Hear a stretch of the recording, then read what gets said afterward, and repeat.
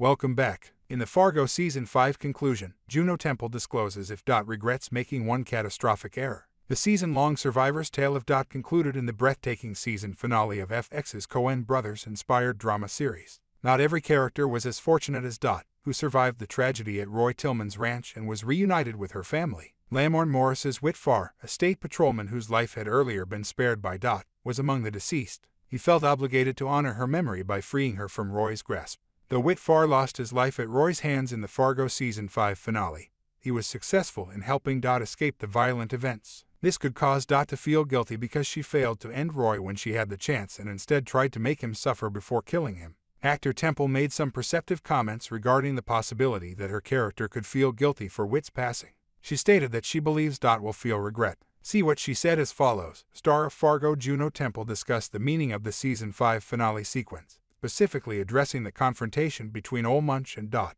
1 year after leaving Roy's ranch and her ex-husband being taken into custody, Dot is shown being approached by Munch to complete his work.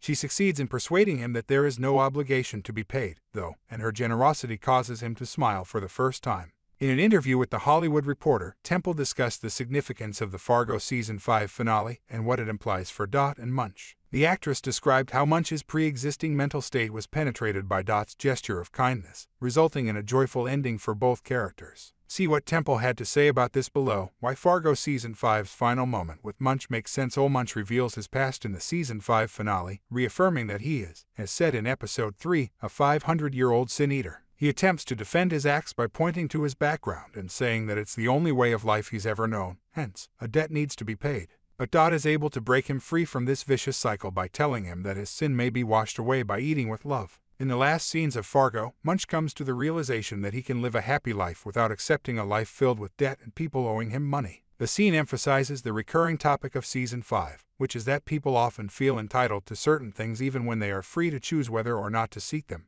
Roy is a prime illustration of this. Without his attempt to entice Dot back to his ranch, which he felt he owed her according to his religious conviction, his life would have carried on as usual. Munch is able to break free from his own 500-year cycle of debt and repayment to others by not chasing his purported debts. In the same way that Dot is now free of her own perceived debt to Roy, this grants him a genuine freedom that he did not have before. The final scene that the two characters experience together in Fargo Season 5 brings the topics the show has been examining to a complete close. For more, subscribe.